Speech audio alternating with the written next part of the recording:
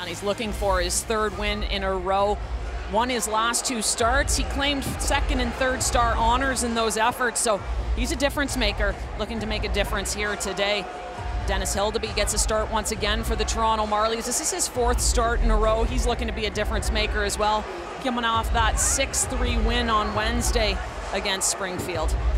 Sending it down into the Toronto zone, down below the goal line. Edmonton gives this one back to Niemela.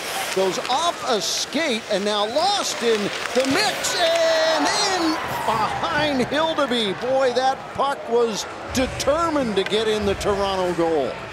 That didn't get very far. Come right back the other way.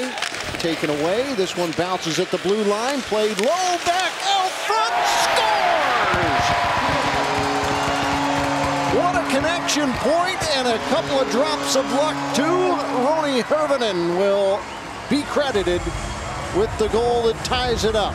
Pass Schmidt, solo, down behind the goal. Steve got caught up with the referee there as comes down the left side. Given back Willman as Solo has got Steeves going to the goal. Scores! Alex Steeves! Great feed. Nice finish. Hirvonen moves it back to Lajoie. Up ice. Blandisi turns it around and finds the backhand of Mikko Kokkonen, who brings it across the line, gives it over to Blandisi, shoots, scores! Absolute masterpiece!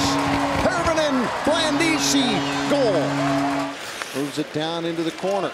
Solo trying to cut his way back to the goal, drops it back for Johnson again. This puck goes off one, off two, high to the line. Niemela back over. Hirvonen cuts in, shoots, scores with the north wind. Hirvonen, that had some speed.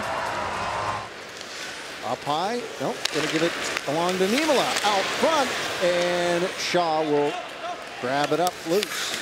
Plays it down deep with 10 seconds still to go in the second period. Abruzzese steals it away, and Shaw puts it in. And less than 5 seconds to go now, and the Marlies are going to send the Utica Comets back to the room without any points in this one. They'll pick up 2, which furthers their cause.